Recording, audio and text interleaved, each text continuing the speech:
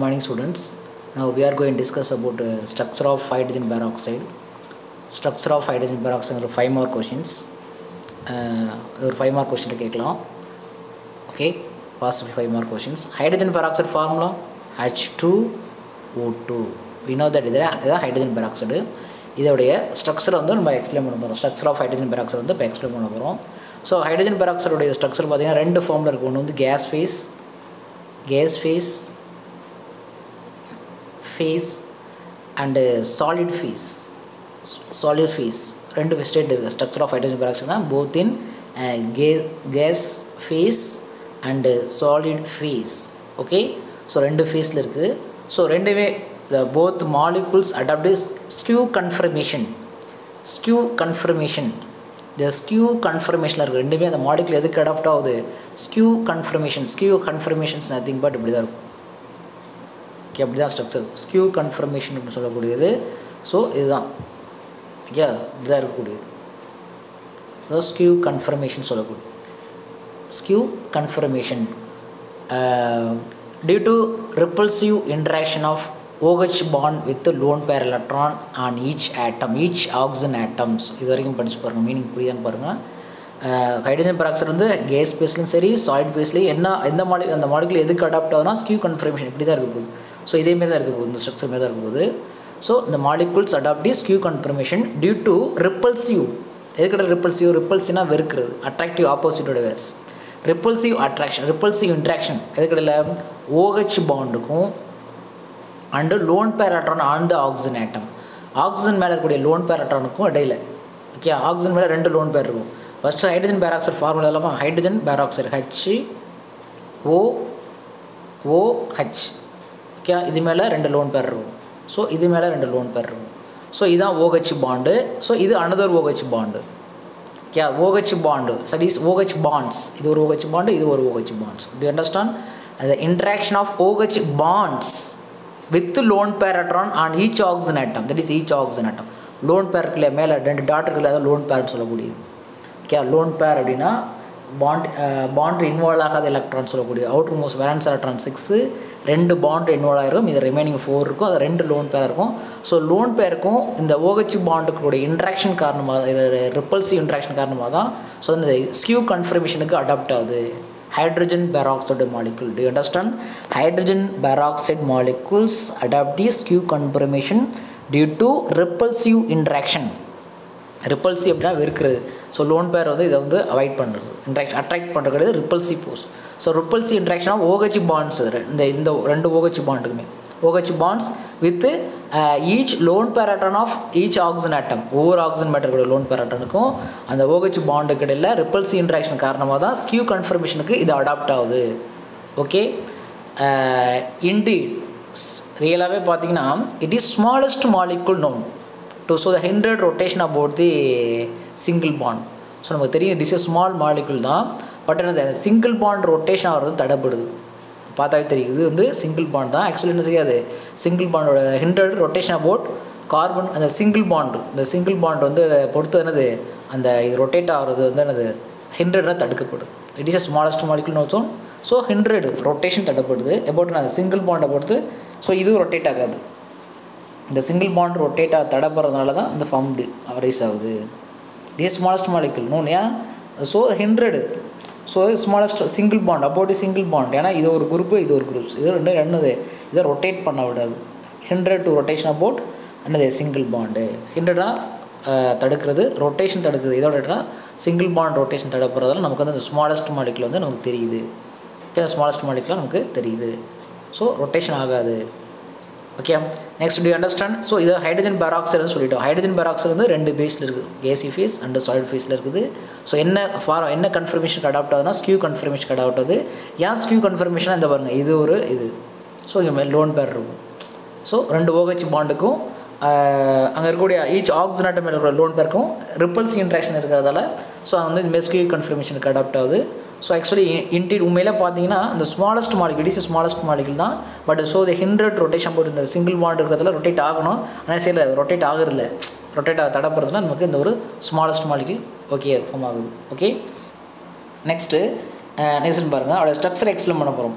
H2O2 has a non-planar structures. Non-planar structures. Structure. Okay. Molecule dimension in gas phase and solid phase differ ஆகும்.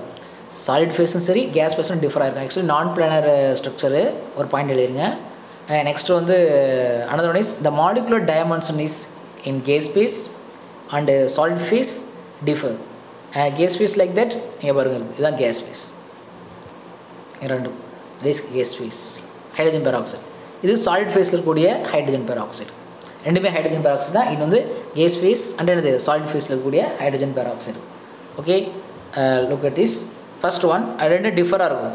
Okay, structurally hydrogen peroxide represented by dihydroxyl formula. Dihydroxyl formula like that. Dihydroxyl now OH இது ஒரு hydroxyl. So another OH.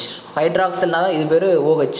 So இது பேரு ஒரு OH. So ரெண்டு இருக்குதுல dihydroxyl formula in which two OH groups do not lie in same planes. ஒரே planeல இருக்குது. ரெண்டு OH group இருக்கும். இங்க பாருங்க ரெண்டு OH குரூப்பும் வந்து பாத்தீங்கன்னா இந்த ஒரு planeல இருக்கும், இது another planeல இருக்குது. Do you understand? So ரெண்டு hydrogen peroxide represent as a dihydroxyl formula. ரெண்டு OH formula concept. Dihydroxyl formula னு சொல்லக்கூடியது. ஸோ டைஹைட்ராக்சில் ஃபார்முலாவை ரெண்டு ரெண்டு hydroxyl OH group. So do not lie in the same planes. Same plane. So இது ஒரு plane, so இது another பிளேனில் இருக்கக்கூடியது. Do you understand? ஸோ அதே மாதிரி இது வந்து சாலிட் ஃபேஸில் இருக்கக்கூடிய ஹைட்ரஜன் பெராக்சைடு, இது ஹைட்ரஜன் கேஸ் ஸ்டேட்டில் இருக்கக்கூடிய hydrogen peroxide. So do you understand? இந்த மீனிங் புரியுதா? So hydrogen peroxide is structurally hydrogen peroxide is represented by dihydroxyl formula. Dihydroxyl ரெண்டு OH group in which two OH group do not lie in the same plane. ஒரே தளத்தில் இருக்காது ரெண்டு OH குரூப்பும். Okay, one way of explaining safe of the hydrogen peroxide in that of hydrogen atom would be lie on the beige partially opened book. One way of explaining safe of இப்போ வந்து என்ன சொல்லலாம், another ஒரு வே இருக்குது. Safe of the hydrogen peroxide explain one way of explaining safe of hydrogen peroxide. Okay, நம்ம வந்து safe of the hydrogen peroxide explain பண்ணக்கூடிய one way தான் என்னது, in that hydrogen atom would lie on the pages of partially opened book. நம்ம ஒரு புக்கை வந்து பாதி ஓப்பன் பண்ணி வச்சுருக்கோம் இல்லையா. look at this. இங்கே பாருங்க, இந்த டயக்ராம் பாருங்கள். ஸோ இந்த இதான் புக்கு, இது சென்டர் பேஜ், இது இப்படி இருக்குது. ஸோ பார்ட்ஸிலி ஓப்பன் பண்ணக்கூடிய புக் மாதிரி தெரியுதா, பார்ட்ஸிலி ஓப்பன்டு புக். ஸோ அதை பார்ட்ஸிலி ஓப்பன் புக்கை வச்சு நம்ம என்ன செய்கிறோம், safe of the hydrogen peroxide explain பண்ண கூட இது ஒரு ஒன் ஆஃப் தி வே. நம்ம என்ன கன்சிடர் பண்ணிடுறோம், பார்ட்ஸிலி ஒரு புக்கை வந்து பாதி தூரம் ஓப்பன் பண்ண வச்ச புக்கை வச்சு எக்ஸ்பிளைன் பண்ணுற மாதிரி வச்சுக்கலாம். ஓகே, ஸோ என்ன சொல்லியிருக்காங்க, it is one way of explaining the safe of hydrogen peroxide is that the hydrogen atoms okay hydrogen பெராக்சைடில் இருக்கக்கூடிய ஹைட்ரஜன் பெராக்சைடு H2O2 இதில் இருக்கக்கூடிய ஹைட்ரஜன் ஆட்டம் ஓகே OH இப்படி தானே இருக்குது. அங்கே அந்த டயக்ராம் பாருங்கள், லுக்கடிஸ் டயக்ராம். ஸோ ஹைட்ரஜன் பெராக்சைடு எங்கே இருக்குது, பேஜோடைய பேஜில் இருக்குது. எங்கே இருக்குது, hydrogen would lie on the pages partially open புக்குடைய பேஜஸில் இருக்குது. ஓகே, பார்ட்ஸில் ஓப்பன் புக்கில் பேஜில் இருக்குது. ஆக்சிஜன் ஆட்டம் எங்கே இருக்குது பாருங்கள், இந்த இல்லை ஆக்சிஜன் ஆட்டம் சென்டரில் இருக்குன்னு பாருங்கள். அது oxygen atoms along this spine. Okay, along the spine பிரச்சனை இருக்குது. Oxygen atom spine the. To understand? திரும்ப டயக்ராம் பாருங்கள். So look at this. So ரெண்டுமே ஹைட்ரஜன் பேஸும் சரி சாலிட் பேஸும் சரி இல்லை கேஸ், இதான் ஹைட்ரஜன் பெராக்சைடு. இங்கே பாருங்கள், ஹைட்ரஜன் எங்கே இருக்குது, அந்த பேஜோட சென்டர் பேஜ் பார்ட்ஸில் பேஜில் இருக்கா, இங்கே ஹைட்ரஜன் பேஜில் இருக்கா. ஸோ பட் ஆக்சிஜன் இதில் ஸ்பைனில் இருக்குது, ஸோ பேஜில் இருக்குது. Hydrogen atom would lie on the partially opened book பேஜஸில் இருக்கும். But oxygens lie on the ஸ்பைனில் ப்ரெசென்ட்டாக இருக்கும். To understand? ஹைட்ரஜன் பெராக்சைடை எக்ஸ்பிளைன் பண்ணுவோம். Safe of the hydrogen பெராக்சைடில் one of the way explain to the hydrogen peroxide explain பண்ணுறதுக்கு என்ன use பண்ணிக்கிறாங்க, பார்ட்ஸில் open book எழுதியிருக்காங்க. ஒரு book எழுதி refer பண்ணுறாங்க. அதில் hydrogen atom would lie on the partially opened book பேஜஸில் ப்ரெசென்ட்டாக இருக்கும். Oxygen atom lie on the ஸ்பைனில் ப்ரெசென்ட்டாக இருக்கும். To understand? ஸோ ரொம்ப ஹைட்ரஜன் பெராக்சைடு அப்படிங்கிறது ரெண்டு OH இருக்கணும். ஓகே, ரெண்டு OH, அதான் H2O2. இங்கே ஒரு OH, இங்கே ஒரு OH. அதான் டைஹைட்ராக்சில் ஃபார்முலா ரெப்ரசன்ட் பண்ணுறாங்க. ஓகே, டைஹைட்ராக்சில் ஃபார்முலா இருக்கும். அதில் இருக்கக்கூடிய ரெண்டு OHம் என்ன இருக்கும், do not lie in the same plane. ஒரே பிளேனில் இருக்குது. அது ஒரு பேப்பரில் இருக்கும், இது ஒரு another பிளேனில் இருக்கும். Do you understand?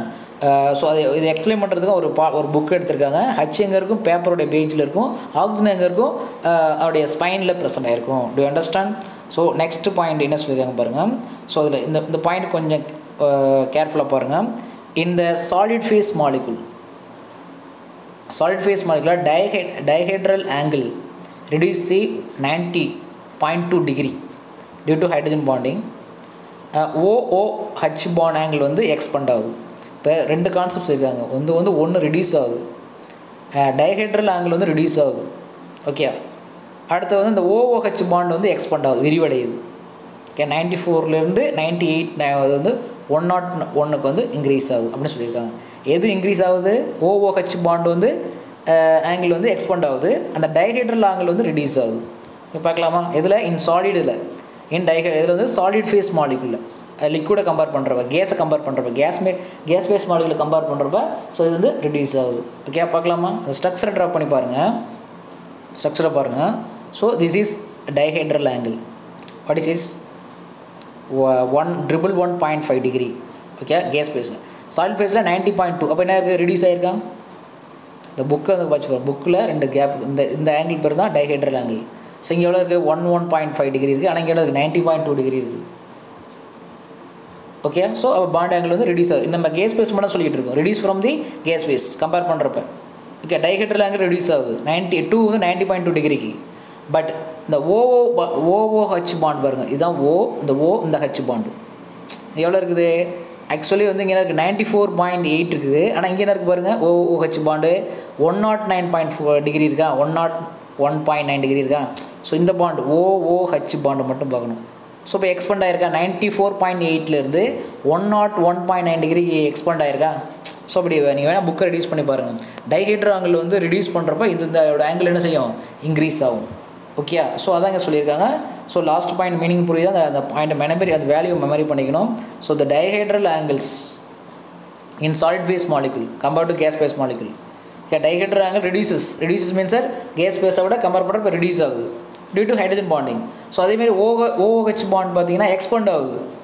OOH bond எதை விட கேஸ் ஃபேஸோட சாலிட் ஃபேஸில்.